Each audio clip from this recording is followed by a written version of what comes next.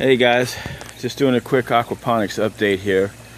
And if you've ever wondered if you can grow okra in an aquaponics system, well, the resounding answer is yes, especially in conditions that are less favorable for other things. Like I've been having 100-degree days here in Florida. Look at that nice blossom, and that's pretty neat looking. I got a ton of them on here too. I mean, this thing has been throwing out okra like a machine. One of the things that has probably helped it out, so let me back up a little bit so you can see how tall it is. I mean, I'm getting up there. I'm 6'3". I'm reaching above my head, you know, a good foot. Of course, it's 5 foot off or 4 foot off the ground. But anyways, one thing I've been doing is adding a little bit of potassium to the system because I know it was losing that, and I could probably actually use some manganese sulfate, or otherwise known as Epsom salt.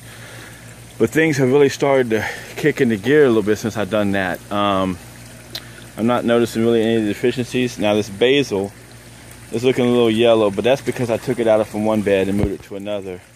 With the extreme heat, it's been stressed. But let me show you these peppers over here. This pepper plant, it's really, I've noticed since I've been putting a little potassium in it, that thing has just started producing peppers like crazy, you know. And like I say, you can look in here, you can see there's some okra there, a bunch of little pieces of okra. I'm gonna have a ton on it, and I've already been pulling. There's another one over there. I just pulled a bunch off here the other day. So one thing about adding potassium to it, one thing it will do, it's going to raise your pH.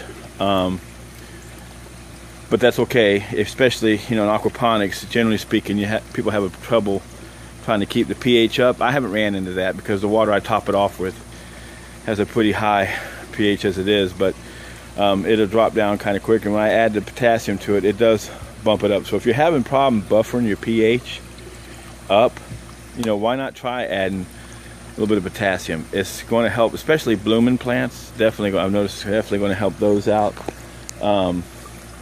Everything else in here, you know, it's not doing too great. These are some old tomato plants that I kind of threw off of pieces, and they were really getting some deficiency. They're kind of coming around, but you know, like I say, the heat I've been getting, I'm surprised they're even alive. These here are a couple of actually clones I'm starting, and I'll talk about that a little bit more in another video, how easy it really is to clone a plant using the aquaponics system.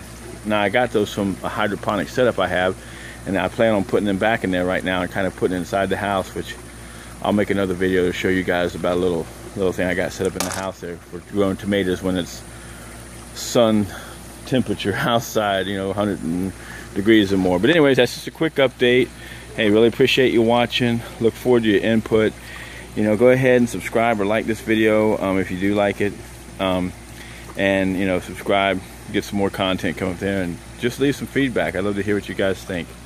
Anyways, if you have any questions, just leave them. Thanks a lot. Have a great one. Bye.